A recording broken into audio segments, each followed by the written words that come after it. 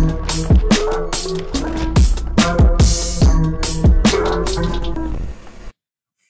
right, here we go. Yo, yo, yo. What up, though, man? Got a Detroit gatekeeper in the building. You know, record executive, put on tours, move across the nation.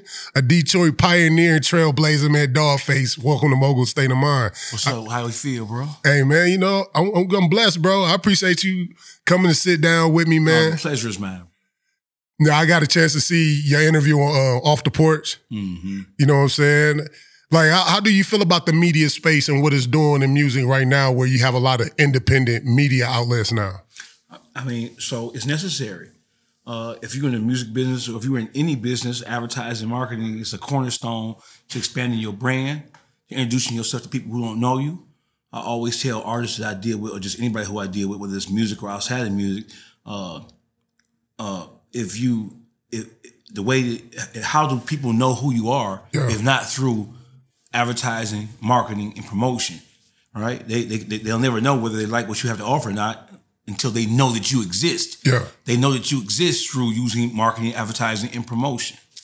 So it's necessary. All the different various forms of media. I'm glad that you have I'm glad you don't got to go to World Star Hip Hop. I'm glad you can, because they get jaded. They only deal with people who have, you know, status or stature. Yeah. They don't give a fuck about the little person, you hear me? So the fact that you have all these different media outlets and blogs and all that, that's positive. It can only help. Do you feel like right now, some people are debating, are blogs more important now than DJs are? Yes. Because they have a wider audience. A DJ, you're playing to your audience. Mm-hmm. Your audience is in the room you in. Yeah. Blogs are worldwide. There's no limitation. It's kind of like internet radio versus regular terrestrial radio. Yeah. Internet radio stations and satellite radio stations are a bigger space in which to advertise, to communicate, because they communicate to the world versus being restricted to how far your antenna can reach you, 20, 30 miles. For sure. Yeah. So take me to the beginning, man. Detroit native. What part of Detroit you grew up in, man? And again, what's that upbringing like? Well, I was born in Pontiac, Michigan. Okay. I moved to Detroit when I was 15 in 1987. I moved to the east side of Detroit. So Van Dyke, Harper area. And then I migrated to the East Warren area. East Warren, Van Dyke, between Van Dyke and Connors area. Okay. So, I mean, I came to Detroit, I was selling dope. That's when I first came to Detroit. I came to Detroit to sell dope. My cousin was already down here in the Van Dyke, Harper area. It was already, you know, they were already moving around down there. So when I came down there to get some money, that's why I came originally. And then you said that was what year? 1987. 87. So that's a year, that's like best friend time. That's right in the middle of everything. You know what I'm saying? Maserati Rig. Everything. Know? Yeah, I know them all. Was Best Friends as notorious as people make it to be? Worse. Worse. Yeah, my god brother, he in the Fed joint right now doing a 15-piece. He came up, he's an honorary member, right? So when I came down here, I was running around with them. So we was like the younger version of the Friends. We called ourselves East Side Team. So we was running around, basically blessed in by the people who kind of like were moving and shaking in the Friends. Damn. Yeah, so in terms of notorious, yeah, because it wasn't just about selling dope, it was about you make it, we take it type shit. Yeah. You hear me? You know what I'm saying? Was Best Friends more consumed with bodies than actually making money for dope? Because it seemed like they was just so bloody, and so most people want to not have to get bodies. Want to just make your money stay out the way. Like catching bodies start making you more notice. Well, see, like during that time, bro. So it's understood that if you in the streets, if you dropping bodies, you're gonna bring heat on yourself. And that's gonna interfere with you actually making some money. Yeah. You feel me? But so it wasn't just about selling dope. It was about it's different parts of the game. People don't want to acknowledge, don't want to accept. Like robbery is a part of the game. Yeah. Laying the motherfucker out, that's part of the game. You know what I'm saying? Playing on the motherfucker and walking the nigga, that's all part of the game. They only want to glamorize the selling drugs and then buying shit with your drug money. And they only want to acknowledge that. That's all part of the game. Niggas breaking down and snitching, that's all part of the game. Yeah. Motherfuckers try to put honor in the streets when really ain't no honor in that shit. When you look at like when you watch all the movies that niggas watch Scarface and all the gangster movies, right? You watch the mafia movies and the Lucky Luciano, all that kind of shit. They had police in their back pocket. When you think about the Bumpy Johnson shit, right? Bumpy Johnson, a real person. Madam St. Clair, real person. They was battling against the Irish and the Italian mobsters in New York on the East Coast. Yeah. They was calling the police on them. They was calling the police trying to shut down what they had going on in Harlem. Versus, it was war too, but when they couldn't get to them with the pistols in the war, they sucked the police on the nigga. Yeah. So the mobsters always had police and always utilized police and prosecutors to try to get rid of their enemies, bro.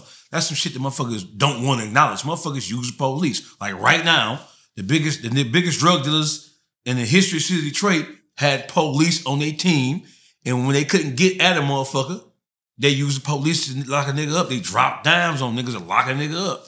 That's all part of that shit.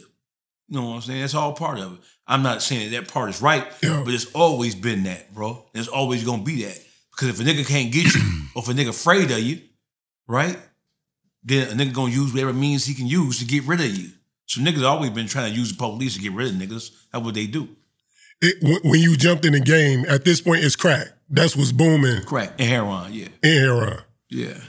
So at that time, do people who use crack use both? Or do they pick one or the other? No, that's kind of a hybrid dope fiend, bro. Nigga, I know some motherfuckers who use both. Super dope fiend.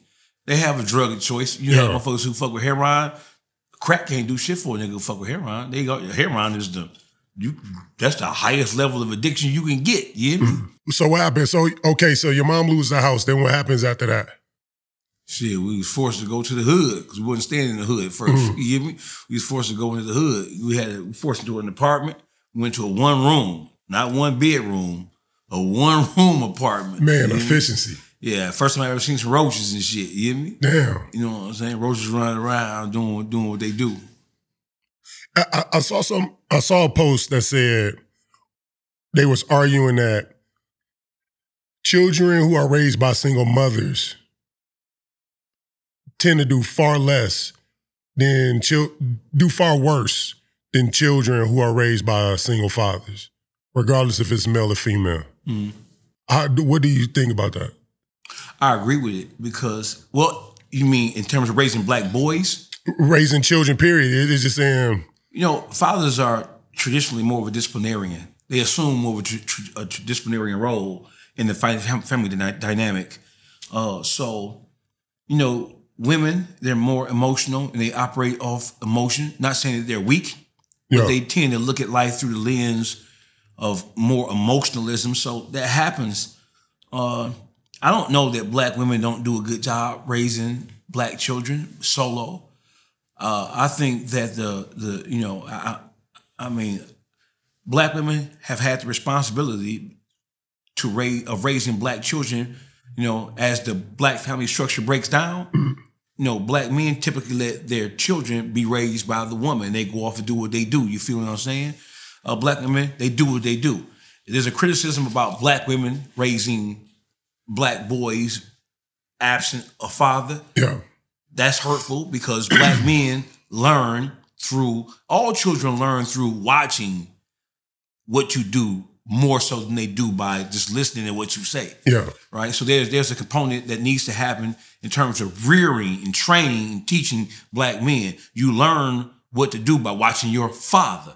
If you don't have a father or a strong male role model there, then you're going to miss out on some of the shit you're supposed to do.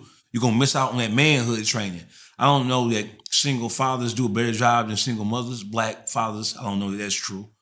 I can imagine because black men operate differently than black women. Yeah. I brought that up. I mean, because we see it like a lot of the men who are incarcerated usually was raised by mothers. Absolutely. And it's not necessarily about mothers doing a bad job.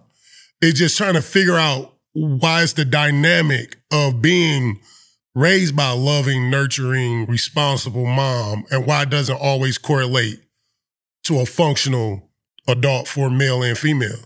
Well, because the reason why is because that's not the way God intended it to be. God didn't intend for you to go out, fuck, make babies, and then have no father. God didn't intend for you to go out, fuck, make babies, and then leave the woman with the baby. That's not the way it was intended. So you have the dynamic is thrown off because that's not the way it's supposed to be. When you produce a child, there's supposed to be a mother and a father there in the orbit of that child being raised. You're gonna get your empathy and sympathy, and you're gonna get more of a empathetic view on life dealing with your mama. But then you have the contrast. You got your father there going out, making it happen, being a leader, being productive, being strong, you know what I'm saying, opening up the door, protecting your family, protecting the whole household. So it's a dual component that's supposed to be injected into that child's mind, whether you're a black boy or a black girl. Yeah. You wasn't designed. God didn't design us to be running around being single mothers and single parents. Yeah. That's why. Got you. Yeah.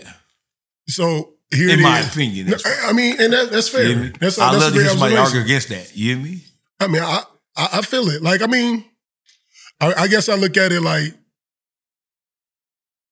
I don't know. I think you had a fair assessment on it. Yeah, but to answer your question, to specifically ask your question, bro, black women, they've been forced into a position where they had to raise their kids on their own because the father is absent in the most part. We all know that the single parent household in the urban community is what it is. What about they're doing the best they can do? What about when they say women are incentivized though not to have fathers around? Like you can get housing. I'm 50, so that was true. The government put people who were on welfare and on government assistance, they put the women in a situation to where it's more to your advantage if you don't have a man. Because when I was coming up, if you was on ADC, it's FIA now. Yeah. If you was on ADC, you couldn't have the man in the household. Yeah. Or you wasn't gonna be able to get your rent vendor. You wasn't gonna get them food stamps. You wasn't gonna. It ain't like it is now where you can have the whole family can be on assistance. Okay. Back then, it's the woman and the kids. If you was a man in the household, so if your worker used to come to your house, like now they don't come to your house now. Back then, when I was coming up, worker used to come to your house. If she see a man in the household living, if she see any signs that a man is living there, you getting your shit cut off. So, nigga, if you ain't finna pay these bills, you ain't finna help out and take the lead, you can come hit this pussy, but you got to go. You can't sleep in this bitch because in the morning, my worker might come. So in that way, the government did incentivize black women. Like, if you ain't gonna come handle your business, bro, you can't come stay here. So you don't have, the presence is not there. You got to get the fuck on. Yeah. So they pushed the man out the household, but they didn't push productive men out. They pushed lazy, non-productive niggas who wasn't about taking care of their family. Get your ass on. What about, because like, don't it also, like, if the woman do file for it automatically got to put the father on child support? That ain't the way it used to be. The way it used to be, you ain't had to say who the daddy was. Yeah. Now, because the government want to be refunded. They want to, because they criminalize child support, especially under the Bill Clinton administration. Yeah. When Bill Clinton, and then you had Joe Biden, bitch ass, when he was Senator Joe Biden. Yeah. You know what I'm saying? That crime, the crack crime bill versus cocaine, and then the welfare reform bill. Motherfuckers in love with Bill Clinton. Motherfuckers champion Joe Biden, but the Democrats and under the Bill Clinton and under the guidance of then Senator Joe Biden, they did more in terms of making laws that hurt black people and minorities than the Republicans ever did in this country. Got you. Hey, so here it is. Now you're in Detroit. Your circumstances financially change. Who introduced you to the game here, as far as getting into the streets?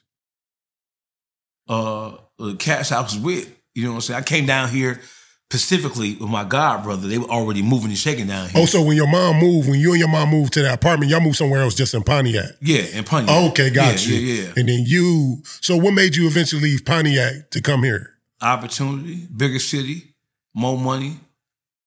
At 15, you're by yourself though, at 15. So how you had that conversation? At 15, I was 30, bro. Psychologically, I was already out there. I was already terrorized in Pontiac. I'd already been locked up. I'd already been to the training school once. I ended up going to training school a couple different times, but I was already out there. Pontiac wasn't big enough for me, bro. Yeah. I was already terrorizing, robbing, everything moving. Damn. I was already making gambling joints. I'm sticking your ass up. You know what I'm saying? I'm fucking you over. I was a stick-up kid. You hear me? How old were you when you did your first stick-up? 12. Can you take me through that experience? Oh shit, little white boy had a little bike I wanted, you hear me? You know what I'm saying? My mama was on drugs. Yeah. You know what I'm saying? You know what I'm saying? So that's what really kind of like pushed me out there. Gotcha. I had to survive, I had to eat. I didn't do it because I wanted to do it. I didn't get in the street because I wanted to. You know what I'm saying? My mama, I didn't have a father. You know what I'm saying? Because I didn't have any contact with him after the divorce. Yeah. My mama with the drugs, when I was 12, she started using drugs, so it was on me. I had to eat. You know what I'm saying? So I had to eat. I had to figure it out. You hear me? So that's what led me into getting into the streets. Gotcha. Jumping off the porch. Yeah. It was not having nothing, bro. I had to do what I had to do. Gotcha. So you get out here in Detroit, you start hustling. What was the experience like hustling in Detroit during them days? And if you could kind of compare it to like what you think people may be going through now, hustling, like were those days better? Was it more money? Was it more flow? Well, the difference between Pontiac and Detroit was the level of violence, like the immediate level of violence. Like in Pontiac, you can debate, argue. Back then, it ain't like that now. But back then, everybody didn't have no pistols, bro. You know what I'm saying? So it could be a fight, and that's what it was. Yeah. You hear me? You can have an altercation with a motherfucker, and that's what it was. You hear me? Coming to Detroit, ain't no motherfucker arguing. That's the first thing that arguing with a motherfucker will get your head knocked off. Debating and going back and forth with a motherfucker, even if it ain't that, once that argument jump off, it can be that immediately. So I learned that immediately that's what it was. You feel me? Yeah. In terms of the difference between the then and the now, you had a longer run. You had a longer run because they didn't know how to deal with crack. They didn't know how to deal with the crack epidemic. They didn't know how to deal with, the police didn't know the ins and outs of the dope game at that particular point in time. There was still a lot of shit that they did not know about how you to operate and how drug crews operate. Now, niggas done told on everything, so the police know everything you know. Back then, the reporters, Bill Bonds, knew more about drugs and crack houses than the fucking police did. The police didn't have a clue of how to stop it or how the inner workings of this shit operated. So new. You know what I'm saying? So you can have a longer run. You know what I'm saying? They can walk right past you. You got a pistol and dope all on you. They don't have a clue. You know what I'm saying? The signs and symptoms and the signs and symbols, the symbolic shit that we now know is common with a drug dealer, the stereotypes in terms of pointing out who could possibly be a drug dealer, it wasn't like that back then. You had a longer run back then, you hear me? Because they ain't know shit. They was like the Keystone cops running around trying to catch a nigga doing some shit, bumping in the heads, you hear me? We knew the raid was coming. We shut the house down, let the raid happen, and then when they leave, open that bitch back up. You hear me? It was what it was, you hear me? Now, as an adult, did you ever go to prison? Fuck yeah. I mean, what's the biggest you did? Oh, well, I ain't no loser, bro. I went to prison one time. Well, okay. Right. Once. I ain't no get out, go back, get out, go back. That ain't no. I went to prison. I did 15 years, 9 months, and 29 days straight. Shit. Straight. I went to prison at 21. Well, counting my county jail time, I did 17 years. Okay. I went to prison at 21. I came home at 38. So what you go down for? Drug trafficking, robbery, extortion, money laundering. I had state and fed case. So it was an indictment. It was a 56 count indictment with 11 additional supplemental charges. So, you know, I was in the crew. So the whole crew got knocked. Got you. Yeah, my whole crew got knocked. So you being in prison that long, like 15 years, man, like what did you feel like was the hardest thing you had to go through there while you was in there? Just being separated from just society as a whole, bro. When I was in the street, I kind of like, before I went to prison, I got my life together. I had to get married. I was in college. So I wasn't like the typical kid who just come from a situation like that. And then I always knew that selling dope and being in the street ain't what I wanted. It wasn't without, I knew that shit wasn't no future in that shit. Yeah. And I never aspired to be a drug dealer. You know what I'm saying? My god brother was the kind of motherfucker where he was born to sell dope. He was born to mix raw. You know what I'm saying? We know that he was, you know what I'm saying? But me, I never aspired to be that shit, bro. I knew because I come from Oakland County. Pontiac is Oakland County. So Pontiac is surrounded by affluence. Like Pontiac is the hood, but we surrounded by Bloomfield, Waterford, Rochester, Novi. So I was able to see affluence. And I was able to see quality of life contrasted to where I come from in the Yak and then moving to the city. So I sold dope to improve my life. I didn't sell dope just to be, hey, look at me, look at me. I used the money and the resources to improve my life. So when I got locked up, I was in college when I got locked up. I was in my second year at OU, Oakland University, when I got locked up. Oh, man. You know what I'm saying? I could have, if I would have, when the indictment came down, when they started looking for motherfuckers, they didn't even know where I lived at. A cat who was in our crew told on me, and that's how they knew where I lived. I was off the radar, bro. I was married, you know what I'm saying, doing my own thing. I was living in a secluded lifestyle. They only got me because if I would have knew what happened, they only got me because a nigga who was in our crew told where I lived at, because they didn't have a clue where I lived at. So you go into a prison, you're there 15 years. Do y'all get a divorce? She divorced me when I was in county jail. In county jail? Yeah. Man. Yeah, she did. She divorced me when I was in county jail, baby. Yeah, but she was out. Yeah. Do you think women, what percentage of women you think hold their men down when they go do a bid? I think that percentage is influenced by how much time, the quality of kind of guy he was. Because I know situations where I know niggas who wasn't really about much and they girl rode with them 10, 15 years. And I know niggas who was out there killing them, getting them a bunch of money, who as soon as they got locked up, chick bust up on them. And that's because niggas really like an abusive, dragging ass nigga to begin with. Yeah. You know what I'm saying? So getting locked up for some chicks is they happy a nigga gone because he was a fuck nigga to begin with, or he was outrageous type nigga to begin with. I know some niggas who wasn't really about nothing, stole a car, and the baby mama, wife, whatever, rode with him the entire time. So it's based on the kind of person a motherfucker is, you hear me? So what made you think, why would you think your wife didn't stick by you? Why she gave up so quick? I really don't know. I think she was disappointed because I had promised her that I wasn't gonna get locked up. Yeah. And I don't know, if you were in the street, I don't know how you can really promise a motherfucker that. You know what I'm saying? But I had promised her I wasn't gonna get locked up, and I got locked up. And I think it was a couple of more factors that went into it, man. But you know, it was what it was, bro. You know what I'm saying? I don't even know why. Gotcha. You know, I think she was disappointed. You know what I'm saying? So that's what it was. I got married when I was 19. Okay. And she was 31. Damn. I got married. So I don't really know. We've talked about it since I've been home. And she told me that she felt like that I left her out here and abandoned her. But she divorced me right away, so it was what it was.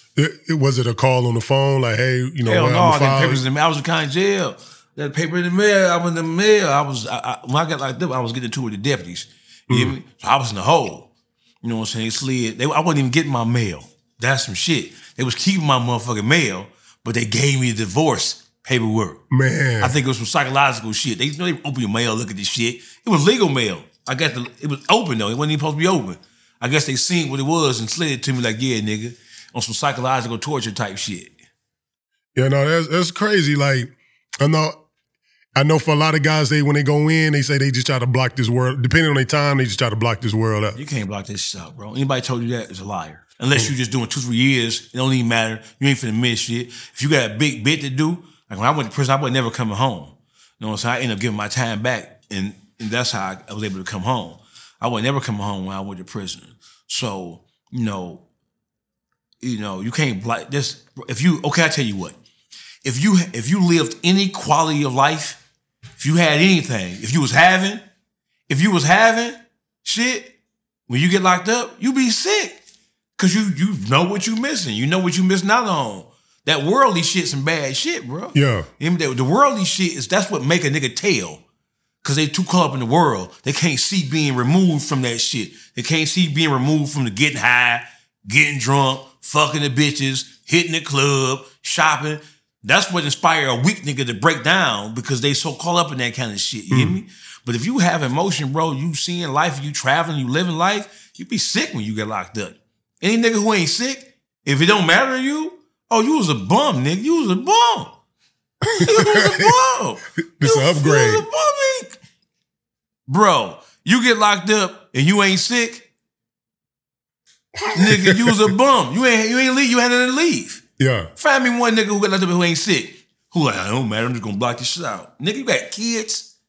Especially if you have children, bro. And if you get locked up, you sick. I don't give a fuck who you is. Yeah. You don't think Big Meech was sick? Hell yeah. He wasn't used to being told what to do. It ain't just about missing out and not having a car or a chain. It's about you being told what to do by white trash, bro. You being told what to do by hillbilly motherfuckers who, nigga, if it wasn't for this job, you would have shit, bro. You being told what to do by a nigga who making $20,000, $30,000, $40,000 a year. Nigga, I'm making $30,000, $40,000 in a week. Yeah. So you're being ruled and governed by motherfuckers who you don't respect. You feel me? Now, I'm assuming you part of NOI or FOI? NOI, Nation of Islam. Yeah. Under the guidance of Mr. Farrakhan. Yeah. Did you become part of NOI in prison, or did you find I joined? I was a Muslim before I went to prison. I took my Shahada in 1989. I was 16. Okay. When I went to prison, I was a reader even before I went to prison. And getting in the county jail, when they wasn't trying to fuck over me, forget the tour with them, I was a reader. The teachings of the Most Honorable Elijah Muhammad, as represented by the Honorable Mr. Louis Farrakhan, they were more closely, it more closely resembled and fitted what I thought about life in general. Yeah. When I started to study, I agreed wholeheartedly with the teachings. So that's why I gravitated towards the Nation of Islam versus being Sunni or Shiite. Got you. Okay. So you come out doing the 15-year bid. Mm-hmm. What was the biggest thing you had to adjust to the real world after doing 15 years?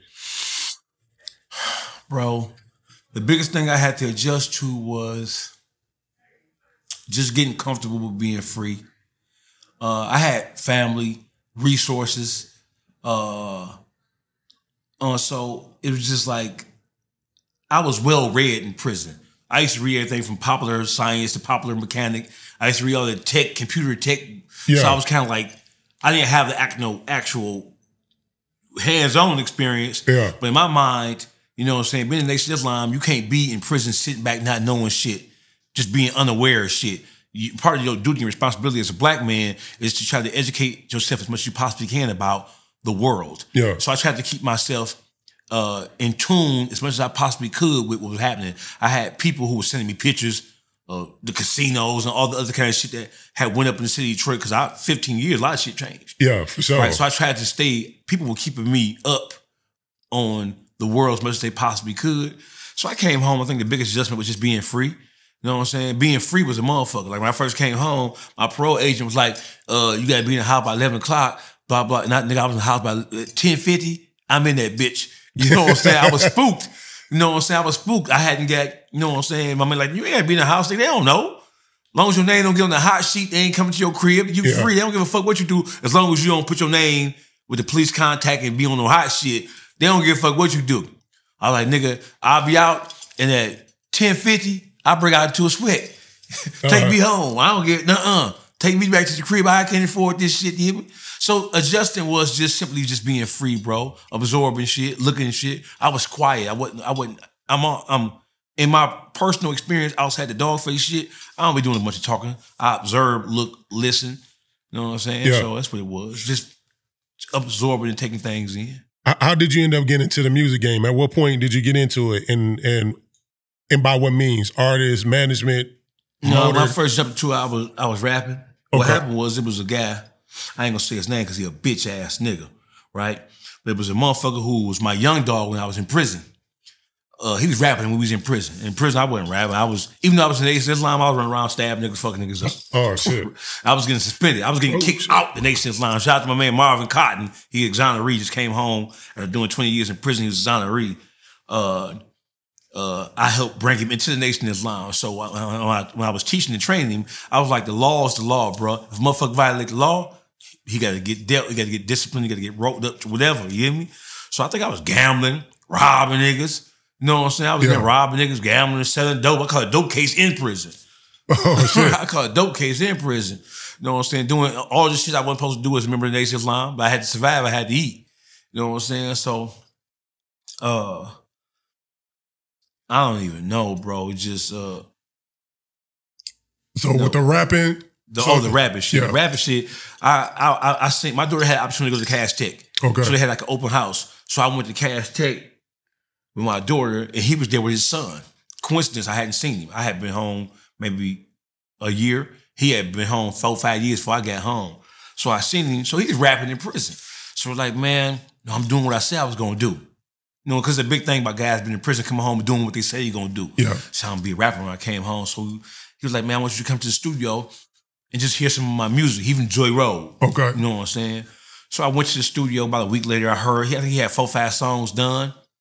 I heard the shit. You know what I'm saying? It was all right, but you know, he was hollering about some Joy Road shit. I'm an East Side nigga. You know what I'm saying? I've been on the East Side since I was 15. Yeah. I don't listen to no motherfucker. I come from a generation where it's a difference between East Side and West Side niggas. Here, yeah. I'm from that cloth. I looked at West Side. I didn't know.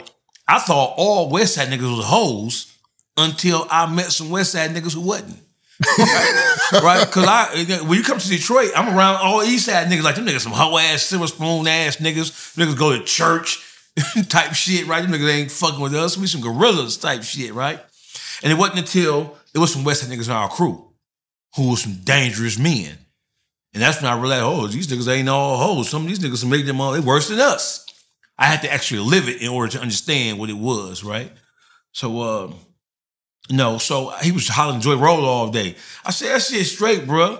But you hollering about Joy Road. I'm an East Side nigga. I ain't listening to no motherfucking Joy Road shit all day. I ain't finna listen to no nigga hollering about no X9 all day. I'm not finna sit back and listen to that dumbass goofy shit all day. You know what I'm saying? So he was like, man, in prison I was like a shit talking, ignorant motherfucker. Yeah. No, I was like the most shit talking his ass, arguing this nigga in the world in prison, right? So I'm the kind of nigga I make fun of the nigga. You don't get no mail? I'm like, nigga, you ain't get no mail, nigga? Why they just speed past your cell and drop no mail off, nigga? And you just said you just came from the street, you was getting some money. How you ain't get no stove when you just left the street? How you get money? You ain't been gone a year. How you broke already? So I used to talk about niggas in Capitol, niggas in prison. So he's like, man, why don't you rap with me? Right? I said, nah, I ain't no motherfucking rapper, bro. I don't know about no motherfucking rapping. So we're like, bro, you could do it. You the most shit talking motherfucker in the world. You ain't gotta rhyme. Yeah. At that point in time, he pointed out Baby from Cash Money. He's like, you could, dog, don't be rhyming. He just be talking this shit. He said, you could do it, bro. I know you could do it. So I think he had 4 songs done. The project, I ain't even gonna mention the project. The project that we finished, the finished project, it was like 21 songs. I was on the next 17 songs. Damn. And the most popular songs from that project, I was on. And I was just talking shit. I wasn't even trying to rhyme. I was just talking my shit. I had tapped into my shit, talking shit. So and you was already calling yourself DawgFace at that time? Yeah, DawgFace came from prison. DawgFace is a prison term. It's like, DawgFace mean you ugly, but you my nigga. Right? You ugly, but you a cool nigga. My man Butler Bay gave me, my man L.A. Tricky. Matter of fact, it was my man L.A. Tricky, my man Trey Wheat from L.A., Crip nigga. I was real cool. I was in the penitentiary from L.A. He started calling me DawgFace. So DawgFace is like a term of endearment. It's like, you my nigga, but you ugly as a motherfucker, but you my nigga, I'll fuck with you. Got you. I'll stab niggas with you. You my nigga, you a solid nigga. Got you. But you ugly though, but you my nigga type shit. Got you. So that's where it came from. So with when did it involve to get into the executive side of music? And what's the connection from Detroit to Tampa? Kind of break that down. Well, shit, Tampa came later, bro. This was like 2010, 11. Okay. I came home 2009. I got in the music game 2010. I was behind the scenes. I was immediately looking for a way to make some money, bro. And I realized that it was a lot of things that I didn't know about the music business. I was never gonna make no money. So I wasn't like no young nigga just rapping, just be rapping. I'm already an old nigga. I'm already in there 40. So I was immediately looking for ways to make money. So I started to do research. I was reading the Ironside publication. I was reading the Source Vibe. I was watching, YouTube had started to come up. We started to watch the shit. I was watching shit. And I had a few friends, a few people who I was associated with who kind of like was giving me the game about how to set your publishing up and how to really get into the money-making side of the music business. So I was like, it's like a disconnect between me. I'm 40. I'm talking about gators and suits. These niggas talked about not that. So I was like, I'm too old for this shit. So I immediately stopped rapping and went behind the scenes and got into management, marketing, development, artist development, marketing, advertising, promotion, marketing, development. You know what I'm saying? So that's how I got into it. You hear me? So from that point, I switched to that, and I didn't rap again for 10 years. I just started rapping again. Okay. About a year and a half ago. And that's because now I have more influence and I have more connections than I ever had when I was rapping 10, 15, 10, 12 years ago. Yeah. So I just did it because I could. I just like talking shit. Who were some of the artists that you got behind when you got into the management side? Bro, I have worked with a lot of different artists. One of the things that I did, I coined the phrase ghost management, right? Okay. And so I started doing promo tours where I would take artists from the city of Detroit and we would do concerts in St. Louis, Memphis, Alabama, and Atlanta. This is back in 2012, 13, 14. I had a tour called a Mob Life music tour. Yes. Where I would take artists from Detroit, the metropolitan Detroit, Pontiac, Ann Arbor, Ypsi, Lansing, Flint, Saginaw. I would take them all and do a show in Memphis. I would take them all and do a show in Atlanta, or Tuscaloosa, Birmingham, Alabama, St. Louis. So I started doing that, and that's when I started to see a lot of shit about, you know, how the music business actually worked. I didn't really learn about how the music business worked in Detroit. I didn't learn about how things were supposed to work until I started to travel with the music shit. Gotcha. Like I would rent a venue in Memphis. I would be on Main Street right off Bill, a place called 300. I would rent the motherfucker out, and we would throw a concert. I would tap in with somebody. All the cities I went to, I had either family or people I was associated with in those cities who was in the music business. So I would just tap in with them. We'd put a local show together. They had some of the top unsigned artists from those cities come together. And I would have, it'd be like Detroit versus Memphis, Gotcha. Detroit versus Birmingham, Alabama, Detroit versus St. Louis, Detroit versus Atlanta. So that's how people in those cities, they came out because it's like, oh, these niggas from Detroit trying to come here and sun us. You know what I'm saying? So that's how it went. And so that's when I started to learn about how the music business was supposed to work. And then I bumped into Al Nuke. Okay. I bumped into him, and he gave me a lot of game about how the music business, because he was, at that point, when I tapped in with him, he was managing Zaytoven. Okay. So he was right there in the forefront with, you know, everything with Gucci coming back home with the Jeezy shit. So he was moving and shaking with the who's who because Zaytoven, you know, legendary producer. And at that point in time, Zay was the hottest motherfucker in the world. So I learned shit. You know, he pulled me to the side and gave me a bunch of free game. You know what I'm saying? He's from the east side of Detroit too. And, you know, we connected on some east side shit. So he gave me a bunch of free game about how it worked. And I went down there, you know what I'm saying? And I kind of like was rotating with him as him and Zay was moving around. So I had the opportunity to meet Gucci. I had the opportunity to meet fucking Thug and all them niggas. I had the opportunity to meet everybody who hot now from Atlanta. I met them just being around Al and Zay. So he gave me a bunch of game about how shit was supposed to work. So that's when my wheels started turning. So I took that game and brought it back here. So I coined the phrase called ghost management. See, I was controversial, bro. When I first came home and got in the music business, I'm going to clubs, beating niggas' ass. You know what I'm saying? Because niggas was using like well, who the fuck is this nigga?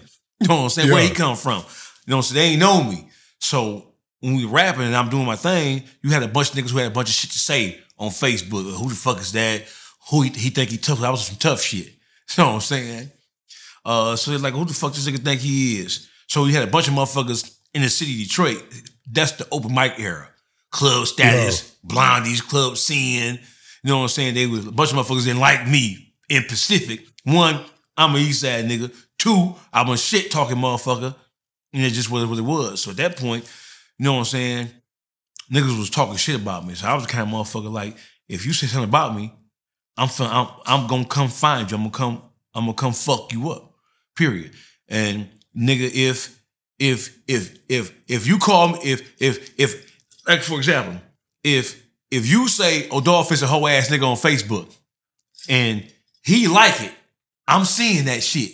So when I see him, I'm gonna cut to him about him liking. I'm gonna find you. We gonna have an issue. Yeah. However shake. I'm pulling up with the chopper, right?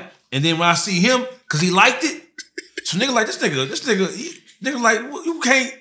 I ain't even read it. I confront niggas say I just liked it. No nigga, you got to be. I told niggas, I swear to God, with an interview with Flosslot and TNB Films. This is 2012. Nigga, you got to be careful about the kind of shit you like. Niggas gonna start getting killed about the social media shit because niggas reckless with that shit. Social media give a nigga a voice, don't really have no voice. Yeah. To attack a motherfucker, which is what niggas do. Niggas misuse social media. So if you call me a hoe and he like it, oh nigga, I got a problem with you. When I see him, I'm gonna show him like nigga, what he's like, oh, I ain't even read it. As much of that kind of shit. Gotcha. So it would take me long to become the bad guy, bro. So everybody, man, the whole city of Detroit went against me, bro. You know what I'm saying? I was up at Club Status. That's when Mike B, who owns Sloppy Crabs, owned Club Status on 8 Mile at that point. I got into a couple of incidents up there. You know what I'm saying? I had to slap some motherfucker down up there. I got into an incident with a female. A female spit on me. Oh, shit. Spit on me. I slapped that bitch to the ground. So when I did that, motherfucker, like the whole city, like, oh, he's a woman beater. He beat women. Yeah, I hit that bitch. Yeah, you know why? I hit that bitch because, bitch, first of all, bitch, you don't be spitting on no man, bitch. You hit me, I didn't even look at her like she was no woman at that point. I'm slapping you down, bitch, to the ground. That's what's going to happen. Because in my philosophy is, as a woman, there's a way for you to express your dislike or displeasure with something a man does without you actually stepping into the shoes of a man. Nowadays, a bitch will walk up to you, bitch ass nigga, you a hoe, suck my dick. You have, what, bitch? You say, what, bitch?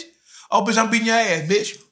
I'll beat the bitch ass. I ain't afraid to say it. Bitch, you call me a bitch to my face. You walk up on me like you a man. You present yourself to me like you a man. I'm slapping you down, bitch. Cause you wrong, bitch. Oh, I'm sorry. I had a moment. I rolled out the sweat and everything about this here shit. You hear me? But so I coined a phrase called ghost management. Like motherfuckers want to work with me because they see me traveling. I mean, the Tampa Bay shit came later. Tampa Bay came in 2016, 17.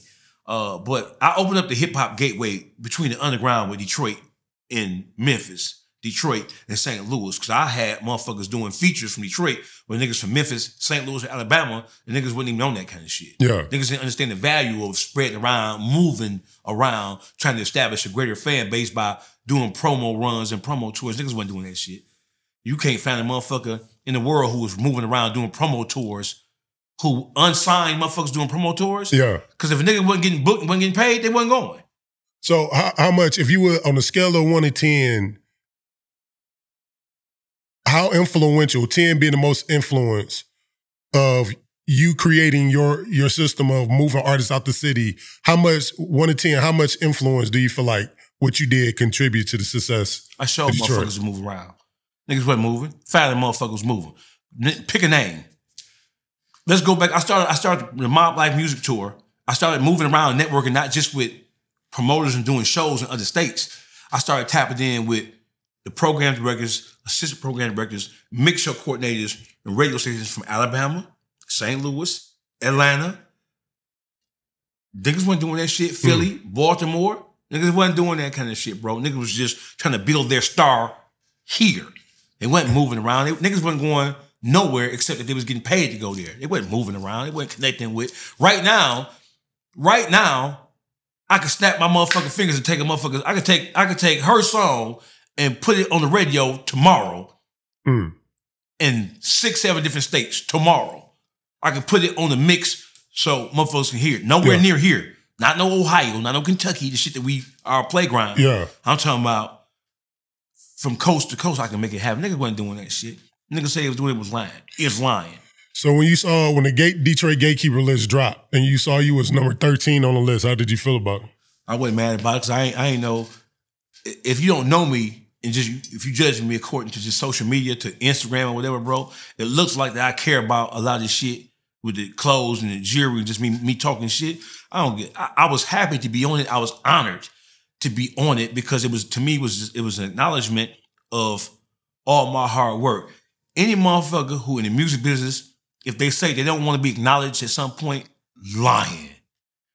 Yeah. Whether you're whether you're in front of the camera or behind it, whether you're in front of the microphone or behind the microphone, it's nice to be acknowledged and recognized as a motherfucker who can make shit happen. Yeah. Right? And if you're a behind the scenes person, your power base increase once people understand that you can move the ball from point A to point Z. Yeah. Why would they come to you?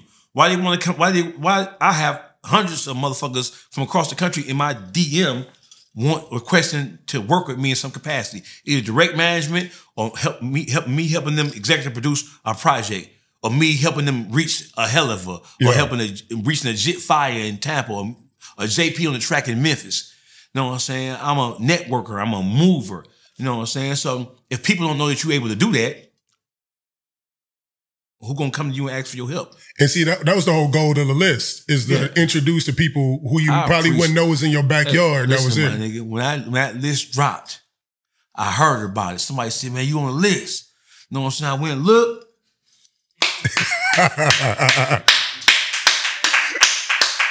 Listen, the niggas was on that list, and it was like, it was ordered, because it was like 1 through whatever it was. But I was just like, man, I've been grinding hard, bro. I'll be lying to you. Every motherfucker on that list was happy about it. All that old nonchalant shit about, I ain't give a fuck, lying. They lying, bro. Because if they probably wasn't on that list. I just said they lying. They lying. Every nigga on that list was happy. They may have been happy about the position. I wasn't tripping, bro. Because to be mentioned in the same conversation with people who I respect and people who I know can make shit happen, to be mentioned with them was a beautiful fucking thing. I was happy as a motherfucker. I was like, my nigga, let me send it. I gotta send you a care package. I'm gonna get, before I leave here, I'm gonna send you a cash app. Before I walk out this bitch, you're getting a cash app. God damn it. Hey man, I appreciate it, bro. What's up? My college teammate, you good. But no, man, I'm glad, man, because like I said, Texas, when I dropped that Texas Gatekeeper list, that was the first list of that kind. Because usually all the list is artists, producers. But to put like the shaking and moves behind the scene. Your list didn't just have an impact here in the city. It created a major impact in the city. Niggas was arguing. Niggas ready to pull up on a nigga about that list. You know what I'm saying? A nigga who wasn't on it, they was, them niggas was, I was laughing. They was smoking. If you were in the music business behind the scenes and you weren't on that list, you really, your list had a financial impact on niggas, because people, up and coming artists, or people who were in the music business who had budgets and were willing to spend money to cultivate artists or to get a contact or connection, they went immediately to the people on that list. If you ain't on the list, and then your word means something. So it wasn't just the list, it's who put the list out. Niggas didn't attack you. One, nigga with their ass whooped. Number 2, I'm legit. I've been grinding for 20 years plus this shit. How you gonna debate it? And then when you look at it, everybody on the list, it's a reason behind it. You can't take away from nobody who was on that list. It was a well thought out, well diagrammed list of motherfuckers who really moving and shaking. That's what it was. That's real. A motherfucker say that nigga on that list, I went to sleep like a baby that night. You hear me?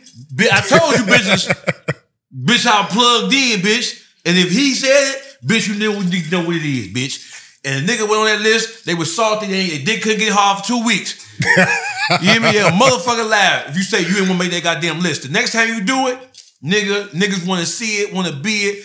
Any nigga say they ain't wanna be in this, a motherfucker lie. They mama lie. They mama motherfucker lie.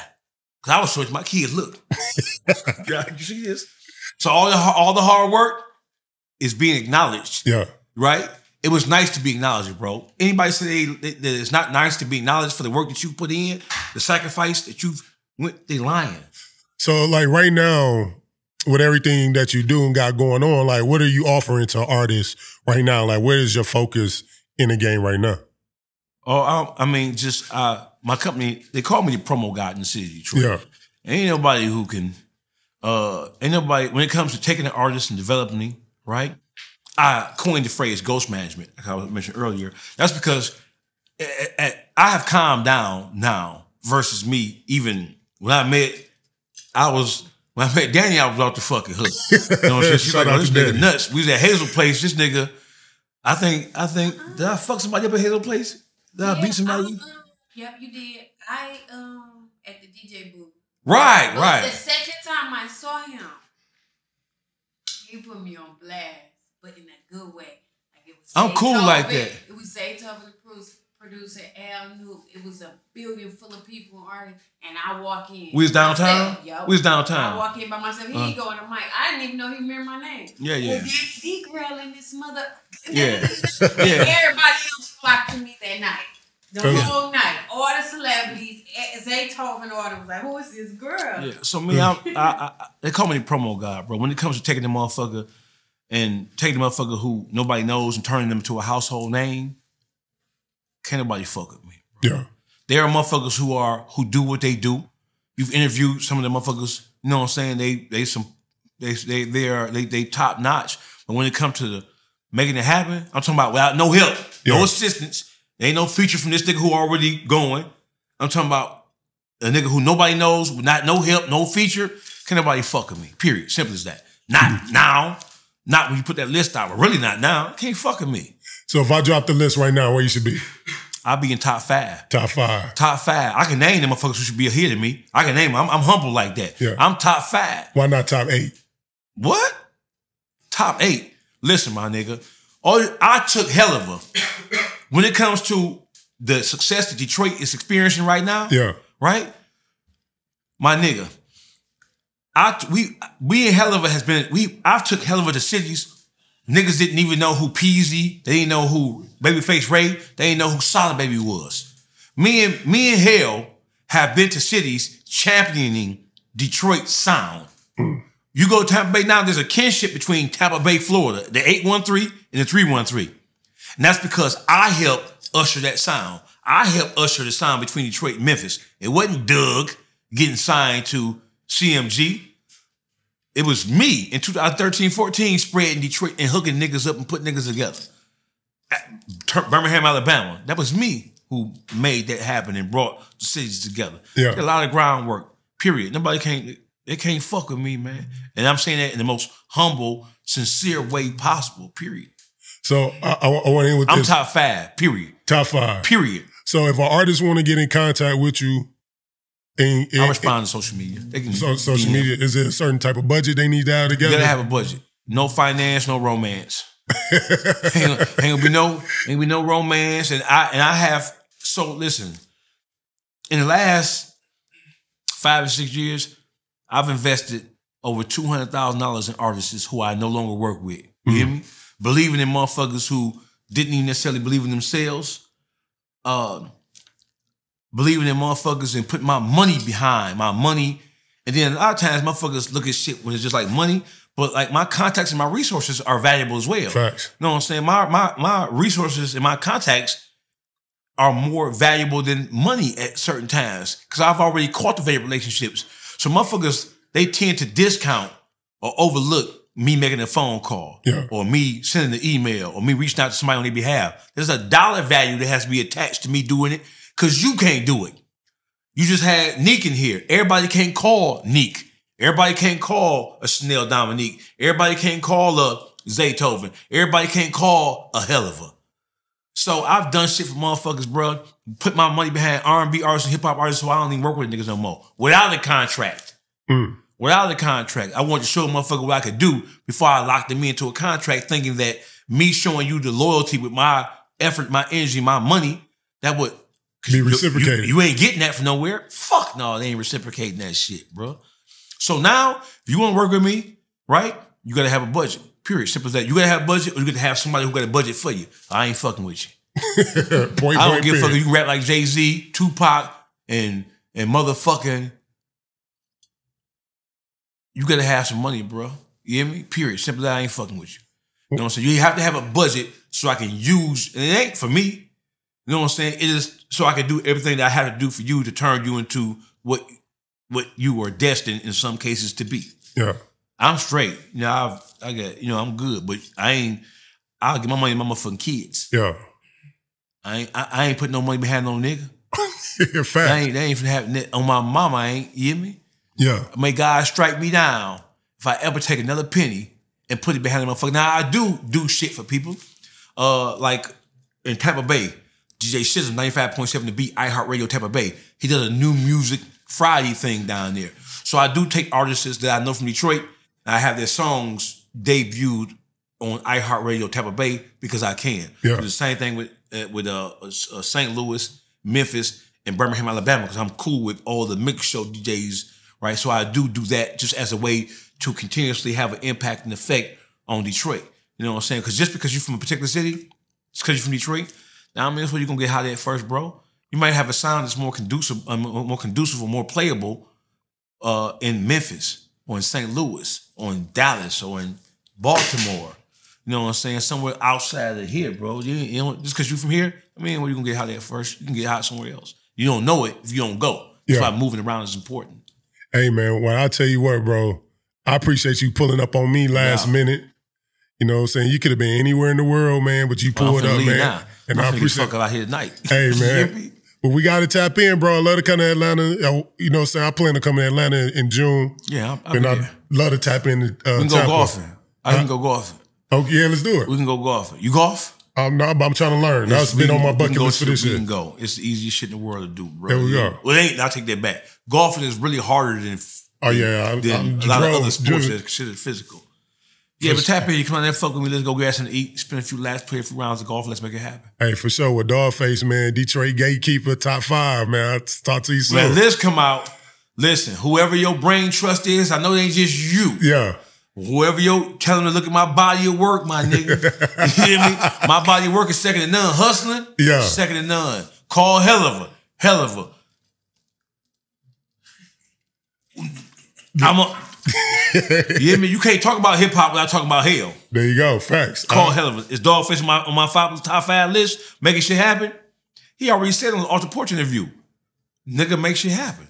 Facts. It is what it is. I appreciate the opportunity, man. Hey, man. For sure. Well, DawgFace, till we meet again. Yeah, till we meet again. Salute. Peace. No doubt.